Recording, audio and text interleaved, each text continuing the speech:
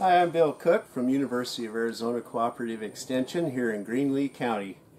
We've been doing some soil mixing and we've talked about the different soil mixes.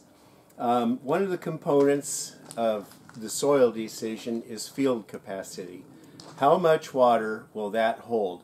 For example, we've been mixing this soil to start cuttings in. One of the parameters is that it needs to hold water, enough water, long enough for that plant to root out without the addition of further water, which would flush the root hormone out of the soil. So here's just a little example of what field capacity is. So here is a container, a 1 gallon container of dry soil. And the dry soil in the container weighs about 2 pounds, maybe a tad under.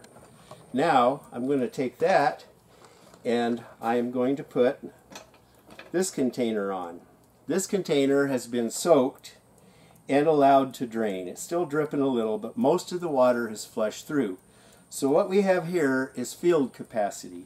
That is the amount of water that remains after it has drained. And you'll see this is darn near 5 pounds. So this container actually holds probably, what, 3 pounds of water, 3 pints. So that's field capacity. How much water remains after the pot is drained.